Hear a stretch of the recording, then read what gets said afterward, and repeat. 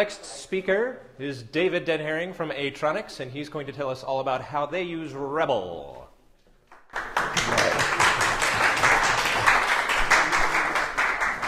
At the risk of digressing on my very first slide, I'd like to point out that I have all capped Rebol. And I know that there's been a community discussion, I guess, about not doing that anymore, proper casing it. I guess call me old-fashioned, I like it that way. I think the all cap stands out on the page. I think for somebody who's never seen the word before, it kind of in this form anyway, they see, oh, it's an acronym. You know, maybe I should look that up and learn a little bit more about it. So that's my 2 cents on it, and my digression on slide 1 is finished. So before I get into SCADA, our software product, I want to tell you a little bit about Atronix. So Atronix Engineering is a system integrator. Our 2 primary industries is material handling and automotive. Basically, we do industrial type control systems and all the software that surrounds that. So we control things in the real world. We were founded in 1992. We're privately held. We have 3 owners. Now we have about 35 engineers in the Atlanta office, about 15 in our north office, so 50 engineers overall. Now, out of those 50 engineers, we have 7 Rebol developers. And they're working hard every day, putting out Rebol code, doing customizations on projects and things like that. 5 of those are working on production projects. The other 2 are currently kind of in a training mode right now. So, we're slowly expanding the company. When we need a new guy to work on Rebol, we look for candidates that have a background in shell scripting or Perl or Python. Anybody with some scripting experience and kind of an open mind on tool sets like that, those are the candidates we look for, and really we don't have too much trouble getting them up to speed in Rebol. So, what is a systems integrator? Here you have the Wikipedia definition of it. When I read it, it sounds kind of boring and unchallenging to me, but that really is not the nature of our job. It's very interesting work. We're always having to deal with new equipment, integrate new equipment into our what is our base system. I've been with the company for 11 years, so still not tired of it. Now our software product is called a SCADA, and what that means is Atronix SCADA. I don't know if you've heard that term before, but in our area of the country, we would call that SCADA or SCADA. But despite the fact that we came up with it in Georgia, we have a European pronunciation. But what is SCADA? It is just software that interfaces to real-time equipment. Here's again the Wikipedia definition of it. What we use Rebol for is interfacing to pieces of equipment such as print and applies, weigh scales, the customer's warehouse management systems, and it might be SAP or JD Edwards or something more specific than that. This SCADA is not a commercial product. Really what a SCADA is for us is it's an internal platform that we use for building systems for our customer. And this gives you a little bit of idea of the architecture of a SCADA. Green is our part of the system, blue is the customer system. But at the very base of this, at the lowest level, we have the customer's machinery. And right above that, we have PLCs, which are programmable logic controllers. They're special purpose industrial computers for doing real-time control. They have their own proprietary programming languages, such as ladder logic. They've been around since the 1970s. They started in the U.S. auto industry. Back in the late 70s, I believe Modicon was one of the first providers. So our system, a SCADA, actually is one level above that, and it communicates with the PLCs. But the PLCs are actually what's controlling the machine. And we also have about that same level is our database. We do all the data logging there. Everything about the system is stored there. And then above that, we have a SCADA services. Now those services, we've got it pretty much segmented to where one service does a particular task, which could include traditional things like alarming, data logging, high-speed sortation, reading weights from a weigh scale as packages move down a conveyor. We've done larger, we've done smaller, but anywhere from about 10 to 50 Rebol services running on an individual server is pretty typical. In addition to that, we have an HMI, a human-machine interface. That's the user interface that the customer sees. We have a WMS, a warehouse management system. That could be SAP, JD Edwards, Red Prairie, Manhattan. different types of systems and different ways of communicating. Sometimes we do proprietary socket protocols, so we do a lot of protocol development. Sometimes it's just simple file sharing, database table sharing. So we've been deploying a SCADA system since about 2000, 2001, and we weren't always a Rebol shop. So we first started out with VB6, not an uncommon choice coming out of the 1990s, and a lot of our engineers at the time were very comfortable with it. And if you know anything about SCADA, there's a lot of other packages, commercial packages out there that you can use, like Wonderware, RSView, Factory Link. And before this time, that's what we used. But we found out that for smaller jobs and for certain customers, we weren't able to compete well against our competitors because we were all kind of on a level playing field. We all had to buy basically the same software. We were all in the same boat. And a development license for Wonderware, for example, is about $12,000. A runtime deployment is about $5,000. So if you need a development license and 5 workstations out on your system, that money adds up pretty quickly. Ended up having to buy Wonderware or some other SCADA type product, plus have to do our own middleware. So we thought, well, why don't we just go ahead and take it the whole way? We're just going to go ahead and add these extra functions and just deploy our own SCADA product. That gave us the ability to save all those licensing fees and outbid or underbid our competitors. And we deployed several systems that way. They were very successful. But by 2003, Microsoft started making noises about just sunsetting Visual Basic. So basically disenfranchising millions of developers. So we started looking around at, where do we move from here? Do we go to .NET, which was at version 1 at the time, or do we look at Java, which was another popular option? So it's 2003, and we decided to shift over to Delphi. And for some of us, that was another comfortable move, because I know when I was in college, one of the first languages I learned was Pascal, Turbo Pascal. So Delphi is just the Windows version of that. And really, if you don't know what Delphi is, it's basically like Visual C++, but with Pascal syntax. You have to do your own memory management. So, and at the time too, web interfaces were starting to come up, and we thought, well, okay, we're going to do Delphi in the back end and deploy them as Windows services. And for PLC communications, to talk to those real-time controllers, we had to buy an ActiveX control, which was another popular way of doing things at that time, so we wouldn't have to write our own or roll our own. That's kind of scary to talk about right now, and it's really kind of dated, but that was our best option at the time, to have a nice dynamic display. Plus, we were comfortable with it. So right about 2008, we had been doing this for 5 years, and it was very tiring. We'd bring in new engineers, and even mid-level or senior-level guys had trouble assembling our systems and customizing them because they had to know so many things. I mean, you really had to know Delphi, you had to know HTML to some degree, PHP, JavaScript. So we were tired of that, and we thought, well, man, we were thinking about the good old days, VB. All you had to know was one tool to do the back end, to do the front end, and a little bit of SQL to talk to the database, because our SQL access is usually pretty straightforward. So we thought, well, what can we do now in 2008 to kind of get back to where we were, with a simpler system? So we started looking at scripting languages again. We evaluated Python and Ruby, and then of course Rebol. And Rebol, my history with Rebol is I discovered it in 1999, and it was just really amazing to see how little code you could write to do this. And it kind of reminded me a little about my start back in the early 1980s, on the old Commodores, and it was really easy to to work in BASIC and to do useful things with it. And it seemed like Rebol kind of brought back a little of that fun from the early days. And there were other more practical considerations too, like how fast Ruby was changing, how fast Python was changing. They were all moving targets, and based on our previous 5 years, or actually 8 years, if you include VB, we were worried about what the large corporations were going to do to us. Because if you can disenfranchise millions of people with VB, what's next? And also at the time, another reason was Delphi. It looked like in a few years that whole product was going to disappear as well. So yeah, after that evaluation period, we decided on Rebol. We did have some issues. Rebol cannot deal with ActiveX controls.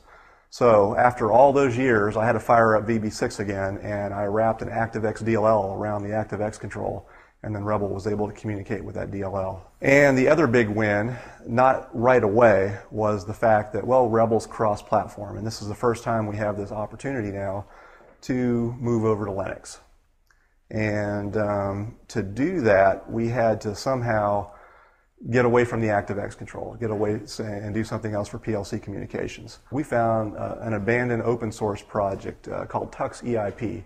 EIP is for Ethernet IP. That's the protocol, the Ethernet protocol. That it's an industrial protocol for communicating with PLCs and other type of industrial devices. So they had this. It was written in C, and we looked at it, and we had to do some bug fixes to it, but we got it running. And we compiled a DLL, we compiled a shared object, and suddenly we had this, the potential to move our systems over to Linux, and we did. And we deployed systems for about a year and a half with the Tux EIP driver. And then we worked later on, we became an ODVA member, and we worked on, and ODVA is the organization that controls Ethernet IP. So we became a vendor, and we got manuals like about this thick, and thankfully the CDs along with it. But we studied enough about it to learn how to communicate with our programmable controller, and we wrote a native driver in Rebol. And the other thing that we have, in addition to that, written in Rebol, are drivers for Modbus. That's another common industrial protocol. Also on the Siemens side, because outside the United States, Siemens is they're the king as far as the market share for PLCs. So we have drivers for Siemens S5, Siemens S7, all written in Rebol. So really, slowly we're just moving towards pretty much taking control of our own destiny. And with now Rebol 3 being open sourced, I mean, that's just another part of that. So our source code, we do something that probably doesn't make our competitors too happy, but we ship the source code with all of our systems. And it's so easy to do that now because everything from the back end to the front end is a Rebol script. And the nice thing is, when our competitors look at it, we're really kind of hiding in plain sight. Our feeling right now is that we're pretty safe distributing our source code, and we really don't care if our competitors get it or not. And for the most part, our systems are pretty customized. When we do a sort service for a carton is coming down a conveyor, for example, barcode scanner or RFID scanner reads it, and then in near real time we need to be able to get that into our Rebol service and look it up in a database, find out what it is and where it needs to go, and then within usually less than 100 milliseconds we need to make a sort decision about, does it go straight, do we sort it to the right or to the left. So it's a very customized thing, and every customer has different business rules for how that works and how they want their packages moved through their facility. So it's very, we have templates, but every sort service is a little bit different.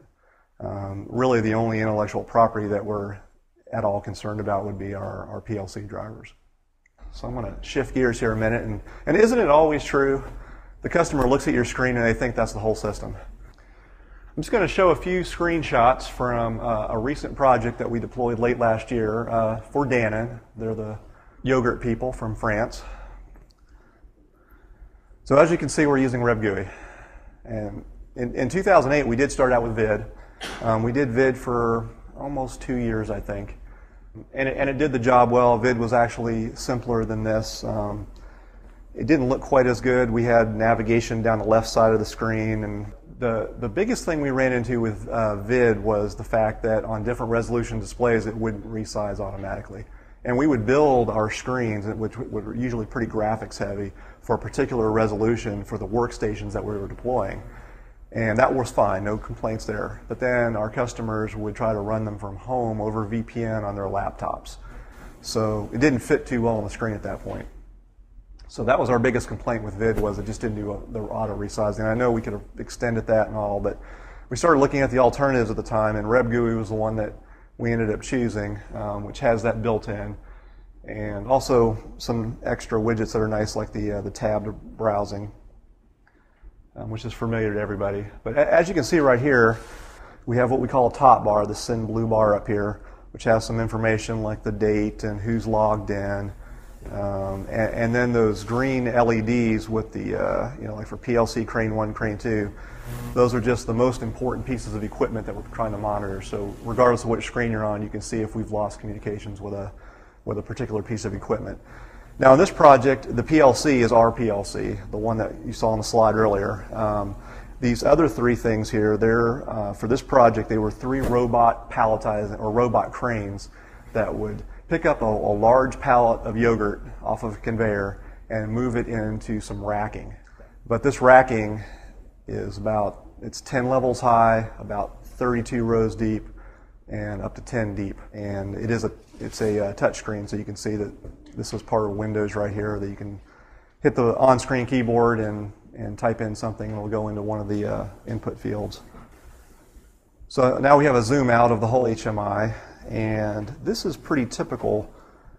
What you're seeing on the left here, the start, stop, reset, alarm, silence, this is one of the most basic things that an HMI does, or a SCADA system does, and that's to turn a piece of equipment on or off and to monitor its status. Over on the right side, we have a little bit of statistical display. This system went into West Jordan, Utah, and they had some crazy local ordinances that included not overloading racking in a warehouse facility. So what we had to do was, our system, we have an inventory management module in this particular system in addition to all the other things. And we have to keep track of where all the yogurt's at in the racking and what that yogurt is and how much it weighs. So we're basically using, and all that's in the MySQL database. So we're basically summing all this up, and we're displaying the total number of pounds that's in the rack right now with the total allowable rate. So here we've got about 32% full.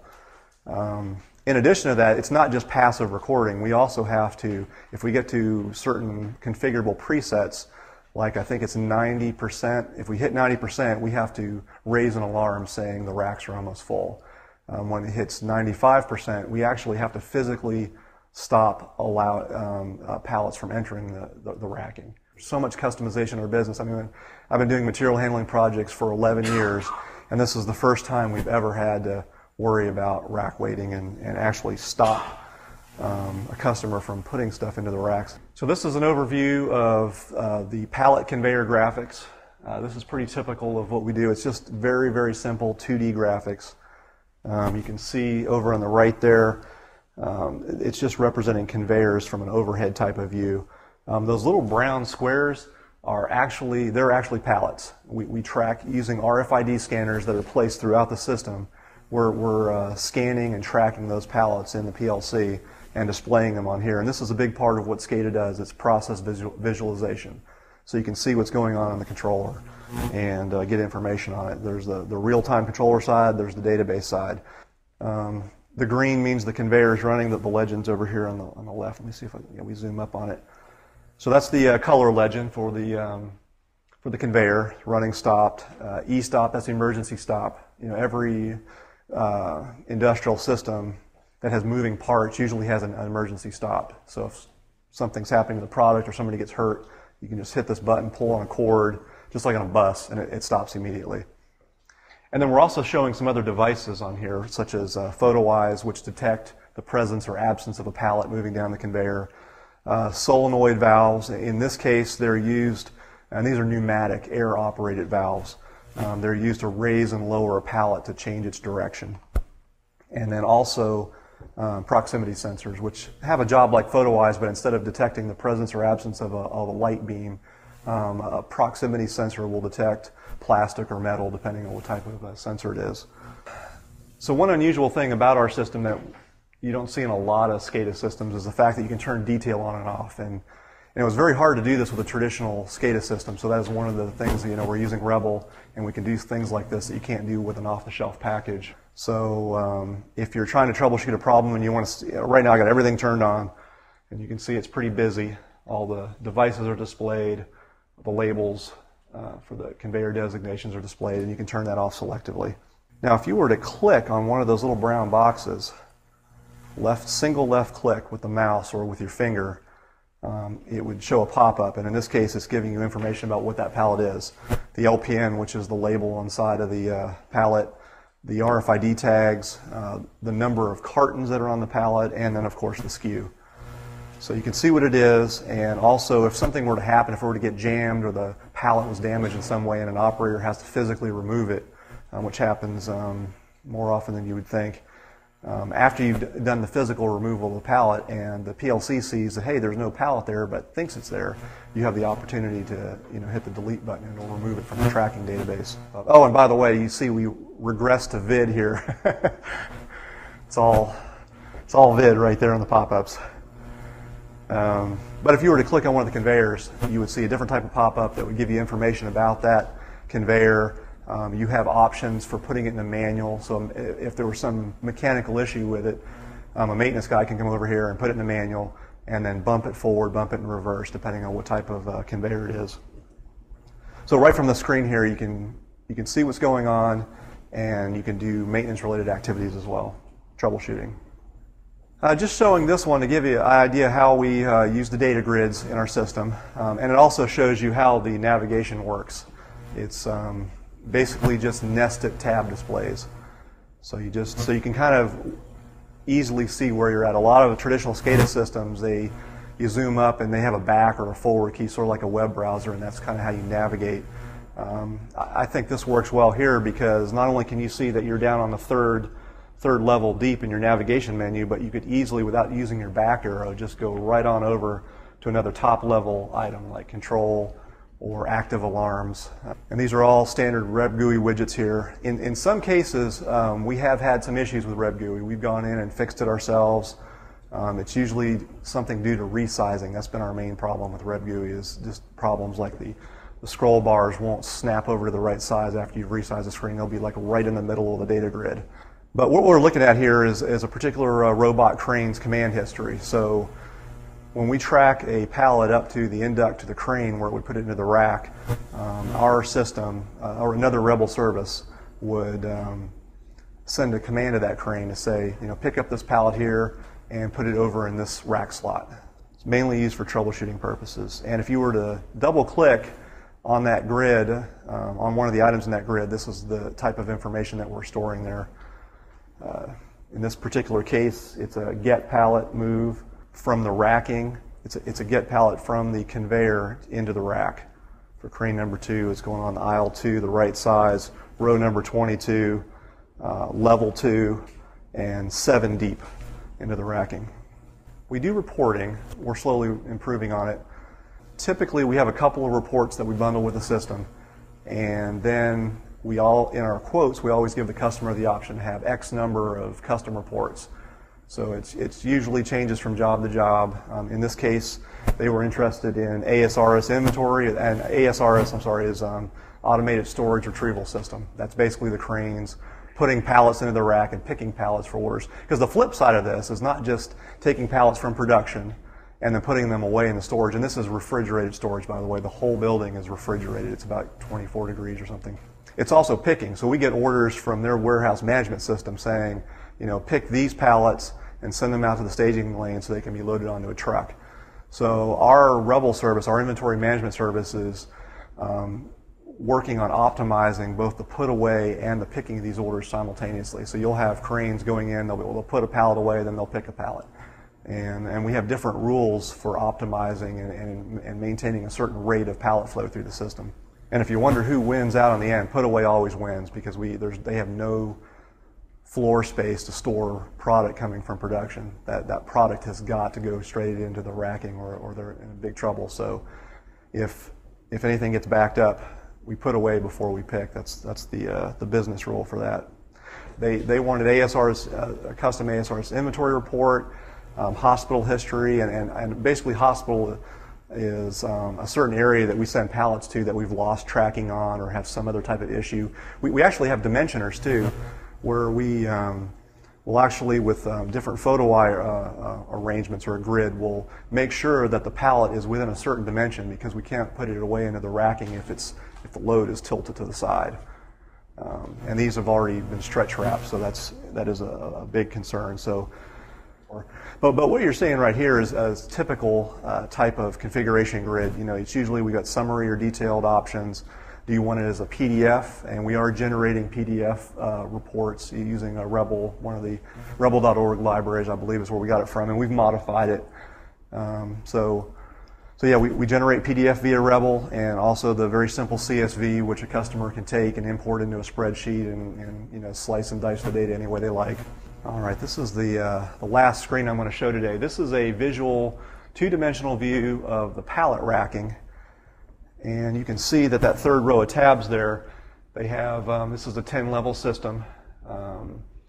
At the higher levels, there's actually more rack slots. At the lowest level where the staging lanes are shown there, there's no storage there because that's where we're picking all the pallets to, which go onto the trucks.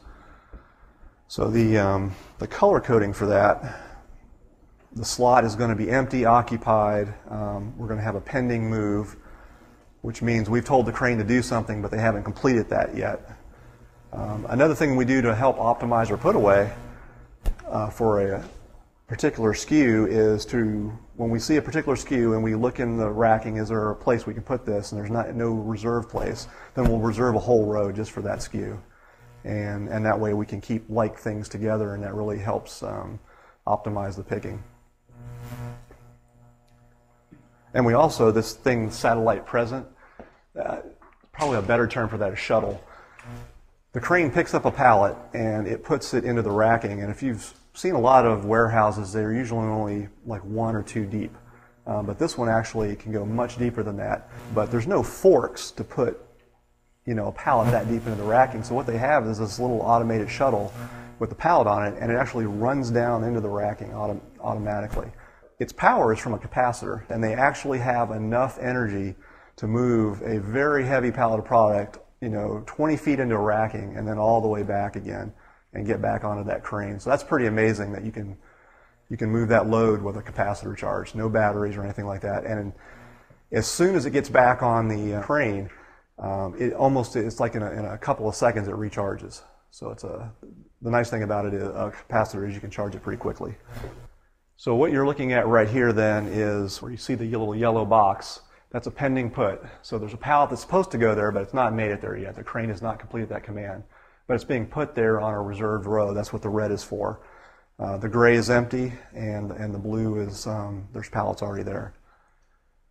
So that's how the operators of this system can visualize and see what's in the racking right now. And we have a search box there. You can either type in a slot number or type in a pallet's barcode, and it will take you to the right level and put a big X marks the spot where that pallet is. And if it doesn't find it, then it'll tell you it's not there. So it looks really simple. I mean, graphically, there's nothing really that impressive here.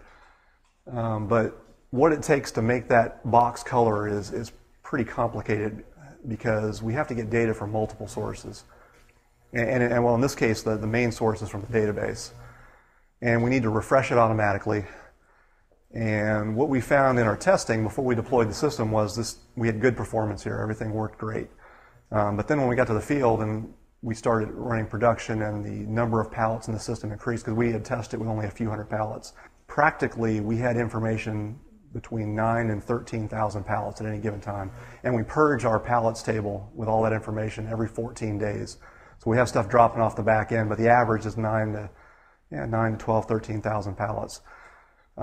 So when you have an HMI, and this is a traditional client, and it's over the network, we were finding that the SQL query to get that information to populate this display was taking about 3 seconds. So every 2 seconds, the HMI would freeze for 3 seconds. So our simple way of implementing this fell completely on its face, and we didn't realize this until we were in the field and in production, actually. and part of the reason for this problem, well, part of it's just there was a lot of data that we needed on a regular basis. So we were pulling this data in and putting it in a very large Rebol block. And the way we've implemented this right now, this is a RebGUI widget that it's a custom one we created. And we've been doing this for a couple of years, but this is where this is the straw that kind of broke the camel's back on performance. We gave each of these types of widgets its own timer. So it updates itself. We just configure it, in the code, and then it knows what data it needs, it knows how to update itself. But unfortunately, if you do some rough math here, especially on the higher levels where there's more slots, we could have up to nearly 700 widgets on a single screen. And that's 700 timers firing every couple of seconds. So we were running into some real performance issues with that as well. We got around some of the issues by the common tricks, like if the data didn't change from the last time you checked, don't update yourself, don't update your face. That was a huge improvement right there. Another common trick is we disable all the timers on tabs that aren't being shown. That was a big win. And plus, each widget is not doing its own SQL query. That would have been a complete disaster. Instead, each widget looks into the big Rebol block with all that data, and it's hashed. And so it can just look up a key, a key item, and it returns a block, and it gets all the data it needs. And if data changes, then it updates itself. So we did all these tricks that we knew how to do. But at the end of the day, the whole idea of having a timer on every widget is not working for screens with so many graphic objects like it used to. So we're actually right now looking at some alternatives of this. And to get back to the 3-second problem, where the whole screen was freezing for 3 seconds, what we did to solve that was we put a data collector in the background. So when the HMI starts, it starts another Rebol task. It's a socket server. So the HMI starts this task and then connects to it over a socket. And then it's that data collector's job to go out and get that large amount of pallet data on a periodic basis. And then when that data comes in, it just pushes it over the socket. So it's just an event, just a single event at that time. And that actually was a big win. It went from about 3 seconds for that SQL query down to around 100 milliseconds to push all that data, the same amount of data. And so we avoided that problem using that method. And we're working on it now. We haven't deployed it with a customer yet, but we thought about, how can we extend this and get rid of all these timers to where we only really have one timer for global periodic type updates. And we thought, well, let's just extend that whole data collector idea. First initialize, every widget will initialize itself, and it'll know that socket's there, and it'll subscribe to data. It says, I want this data over the socket. And then the background data collector, one or more data collectors, whether you're trying to get data from the database or the PLC, will pull this data, and when it sees that it's changed, it will push that data out to the HMI over the same type of socket I described earlier. And then there'll be that event routine will basically look at it and see, okay, this is data for widget 20.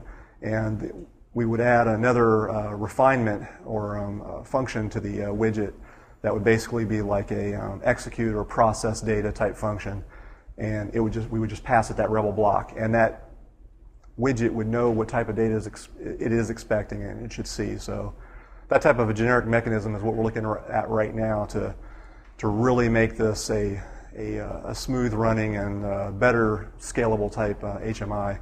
What we're doing here now, this works. We have it at Dannon. It works fine. Unfortunately, that touchscreen I was showing you earlier is a Core 2 Duo, and it's a lower end one at that. So we got stuck with that, unfortunately, but it does work, and the customer is satisfied with it. They signed off on it.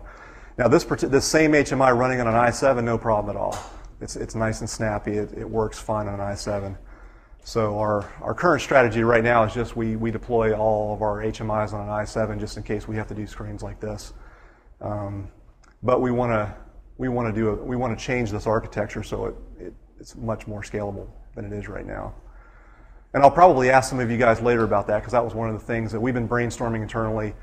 We think the subscribe publish mechanism is a good way to get around this issue. But during our research on that, that's what kind of brought us over to Max's Liquid and his data flow platform or library. So we're also investigating that as another way to do things only when we have to do them. The way that, like with the plugs, for example. Wire this all up so that if the data changes, then something is done. Otherwise, we don't do anything. You can see it doesn't look that bad, but these are all bitmap fonts. And Rebol 2, out of the box, it's bitmap fonts. You can't use anti-alias fonts unless you use draw. It makes a difference. And our customers, some of our customers have complained. They still work fine. They just don't look as good as they could. The main thing that we're looking at for that right now is, well, if we're having font issues with Rebol 2 and we've hit, it works okay on Windows, but we can't quite get it right on Linux, maybe it is time to accelerate our strategy of eventually moving to Rebel 3 and do it sooner rather than later.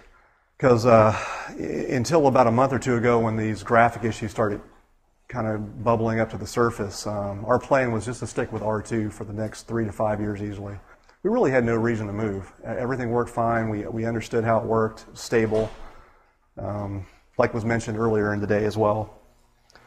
But because of these graphics issues, I think that we are going to be moving in the short term to Rebel 3, and we're going to start with the HMI, to get the graphics right, and then we're going to move our services after that. So it'll probably be an evolutionary process. We may actually even mix deployments for a while. And with that, I'd like to make officially, although some of you have already heard this, an official announcement. We started talking with Robert last month, and we're entering into kind of an informal working relationship with Safirian. They have Rebel 3 right now. They have a build of it. They have it with graphics. It works okay. They even have their own commercial product that they're selling. I can't remember the name of it. But what they're focused on right now, they've got the Windows okay, but they're focusing on the Android. And we're interested in Android as well because we have a lot of requests from our customers to have it on a tablet. So that is exciting, but what we need to move forward, in our own company is to have it running on Linux as well. I know the core is running on Linux, that's great, but we need the graphics. So we're going to be working with Safirian on that over the course of the next 6 to 9 months, I would think. And we have one software engineer, Shishin, who's going to be, we're trying to dedicate him about 10 to 15 hours a week working with the Safirian folks on that. So we're pretty excited. He's already got a bit of a start on it. He's able to open up a window, show a blue triangle, resize the window. So it is a start, but we'd like to work with Safirian and make this happen on Linux before the end of the year. That's our goal. Can't finish without saying Atronix is hiring. If you want to see the postings, the current postings we have, just go to monster.com, search for Atronix. There should be 3 different postings there right now. They tend to expire. They're very expensive, so they're not always there. But whether it's now or a couple months from now or next year, just don't forget that, and you can also just send your resume to hr@atronixengineering.com. So as a company, we should focus more on becoming more involved in the community, especially the Stack Overflow. I just became aware of that recently. I had kind of heard a little bit about it, but I didn't realize it was such a serious focus on it until last night, actually. We were talking to Fork, so I know he's doing a lot of good work in that area trying to promote Rebel. So, and he's going to have a lot more to say about that shortly.